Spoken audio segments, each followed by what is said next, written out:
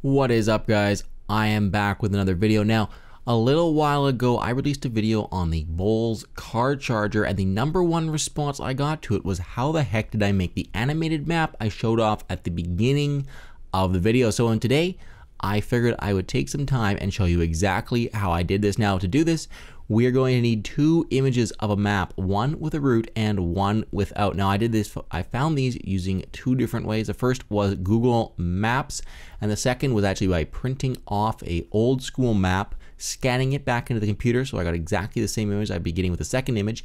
I took it out of the scanner, I drew a line on it, that would be my route, and then I re-scanned it. Now this, well, it produced a little bit more work. It does produce a image which is much more cool and kind of genuine looking than the one you get using the Google Maps system. But to use Google Maps, you first want to search for the directions between two locations.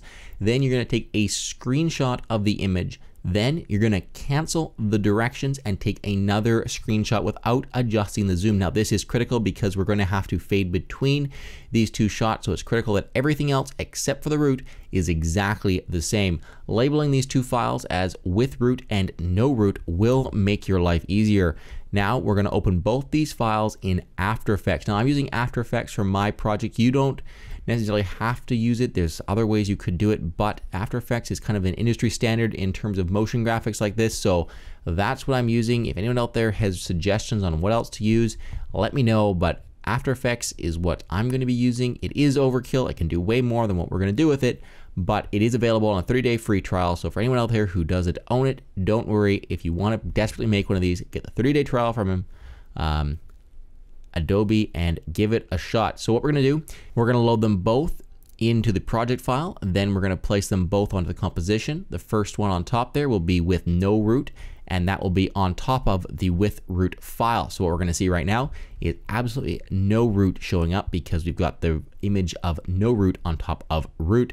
Now we're going to add a mask. So we're going to go up to the top here and we're going to select the pen tool. We're then going to make an outline around the route, and then we're going to expand the mask properties and click the keyframe. This is the stopwatch beside the mask path. Now we're going to move the time slider down the timeline all the way to the end. This is going to be where our animation ends. So what we're going to do here is we're going to grab our mask using the selection tool, and we're going to move it all the way up to the end of our route to reveal our complete route.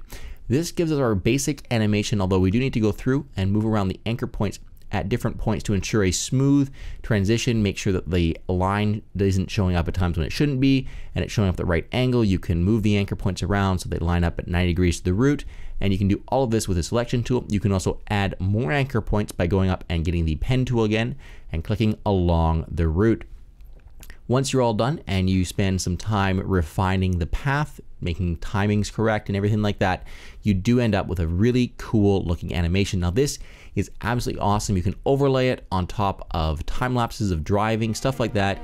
You can use it as a simple way to show time passing. You can fade between this and the shots out of airplane windows for really cool images of kind of the fact that you're moving between places.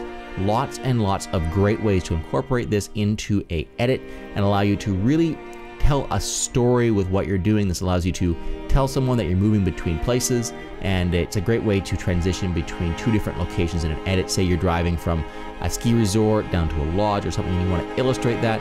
This is a really cool way to do it, and again, I like it to be used with, in addition with like fading between locations or something like that, just to really start to animate what's actually going on and tell that story, because sometimes looking at an animated map by itself can be a little bit boring.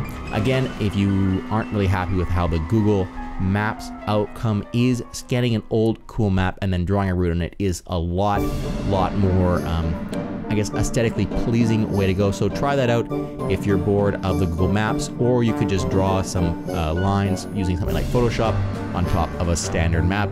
Guys, this was another video. If you enjoyed it, please make sure you subscribe, check out my channel for lots more videos, and like the video. Until next time, thank you very much for watching.